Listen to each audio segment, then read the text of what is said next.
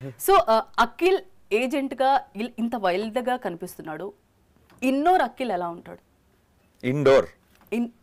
Inner Akhil ఏంటి అఖిల్ అసలు? We want to know.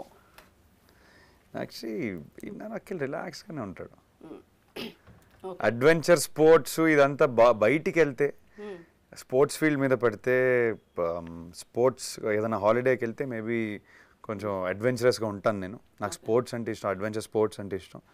But inside ఇంట్లో ఎలా ఉంటానంటే చాలా కామ్గా ఉంటాను. చాలా తక్కువ మందితో కలుస్తాను. మా బంచ్ ఆఫ్ ఫ్రెండ్స్ చాలా తక్కువ మంది ఉంటారు. వాళ్ళతో కూర్చొని I just relax. So crush ఎవరు? మీ క్రష్ ఎవరు? నా క్రష్ ఎస్ ప్రస్తుతానికైతే క్రష్ ఎవరు లేరు. Tollywood, Bollywood? Really I'm thinking I don't have a crush. చిన్నప్పటి నుంచి ఇప్పటి వరకు? చిన్నప్పటి నుంచా? చిన్న ఉంటది కదా, చిన్న చిన్నగా ఉంటాయి కదా, అలా ఏం లేవా? నాకు దీపికా పడుకోన్ అంటే చాలా ఇష్టం.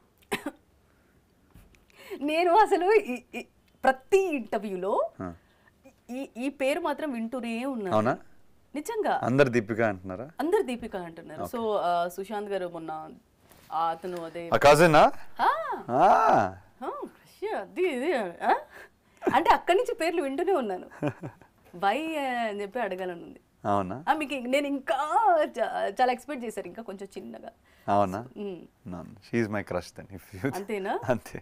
సో అఖిల్ మెయిన్ గా చాలా కామ్ అంటున్నారు కదా. సో ఇక్కడి వరకు మీరు చేసిన సినిమాల్లో ఫస్ట్ అఖిల్ కి ఇప్పుడు ఏజెంట్ అఖిల్ కి ఏమైనా చేంజ్ అయిందా మీలో? 100% కామ్ అయ్యాను. కామ్ అయ్యారు? కామ్ అయ్యాను. ఎందుకు ఇట్లా? లేదు, కామ్ అంటే సి ద ఆన్సర్ కామ్ ఏదైతే ఇచ్చానో అది ఇంట్లోపల. ఓకే. బయట? బట్ బయటికి ప్రొఫెషనల్ గా నేను వచ్చినప్పుడు నేను చాలా చార్జ్ అయ్యి వస్తాను. I like to work. Okay. ఏది చేసినా కొంచెం ఇంట్రెస్ట్ ఎక్కువ ఎనర్జీ పెట్టి చేస్తే నాకు ఒక సాటిస్ఫైయింగ్ ఫీలింగ్. ఓకే. ఇంట్లో ఏమి అంటే ఫ్రీ టైంలో సినిమాలు చూస్తున్నప్పుడు లేదంటే ఇంట్లో ఉన్నప్పుడు రిలాక్స్గా లేజీగా ఉన్నప్పుడు నేను చాలా కామ్గా ఉంటాను, ఎక్కువ మాట్లాడటం. సరిపోయింది. సో మనం మూవీ చూసాము. సో మనం తర్వాత చాలా వరకు చాలా ఫ్యామిలీస్ టాలీవుడ్లో అలా తీయాలి అనుకున్నారు. మీరు మళ్ళీ మల్టీ స్టార్ తీస్తారా? మనం లాంటి సినిమా అసలు అలాంటి స్క్రిప్ట్ దొరకడం అనేది అసలు లిటరలీ ఇంపాసిబుల్. ఎవరైనా రాస్తే ప్లీజ్ మా దగ్గరికి రండి, మేము తీస్తాము. కాకపోతే it's one of scripts, magical scripts that comes and blows your mind. Multi starrer చేయడంలో డెఫినెట్లీ మేము ఇంట్రెస్టెడ్, కానీ స్క్రిప్ట్ దొరకాలి, అంత బాగుండాలి. బికాస్ కాంబినేషన్ అనేది గ్రాంటెడ్గా తీసుకుంటే దానికి వాల్యూ పోతుంది. సో డెఫినెట్లీ మేము ఆ ప్రయత్నంలో ఉన్నాం. బట్ మంచి స్క్రిప్ట్ దొరికితే డెఫినెట్గా చేస్తాం. ఓకే. ఇప్పుడు ఒక స్టోరీ ఉంది. స్టోరీ హైపర్ గా ఉంది. హైపర్ గా ఉంది. మీకు నచ్చినట్టే? లేదండి, ఇప్పుడు నాకు హైపర్ ఇప్పుడే అయిపోయింది. కొంచెం కావాలి, లేకపోతే కష్టం. అదేంటి, ఇంకోటి హింట్ ఇచ్చారు కదా మాకు ఆల్రెడీ. ఏంటి?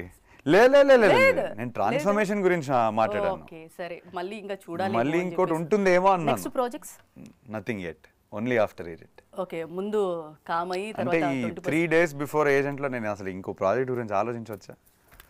ఉంటుంది కదా, పైప్ లైన్ లో ఉన్నాయి. డెఫినెట్లీ పైప్ లైన్ లో ఉన్నాయి. I will start work very soon. Gap అయితే తీసుకోవట్లేదు, నాకు ఇమ్మీడియట్ గా పని చేయాలని. అండ్ 20th April థియేటర్లో ఏజెంట్ వదిలేసిన తర్వాత immediately I will announce what. Okay. Agent ఇంకొక వర్డ్ వినిపిస్తుంది ఏంటంటే, ఇప్పుడు మన బాహుబలి 2, సో RRR, ఈ మూవీస్ అన్నీ పక్కన పెడితే ఈ నేమ్ వినిపించి, సో ప్రభాస్ గారికి అఖిల్కి అఖిల్ మార్కెట్ కంటే మించి బడ్జెట్ ఖర్చు అయింది అని అనుకుంటున్నారు.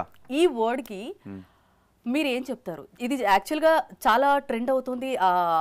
మీమ్స్ పెడుతున్నారు, కంపెనీస్ పెట్టి ఇష్టానుసారంగా పెట్టేస్తున్నారు. వీళ్ళకి ఏం చెప్తారు మీరు? ఏం చెప్తాను, once you see agent project ఎందుకు డిమాండ్ చేసింది, ఇలాంటి స్కేల్, ఇలాంటి బడ్జెట్, ఇలాంటిది ఎందుకు డిమాండ్ చేసింది మీరు చూస్తారు. And I think director vision support చేయడానికి ప్రొడ్యూసర్ ఎంతో కష్టపడ్డారు. And we as a team went all out and we are proud of our product.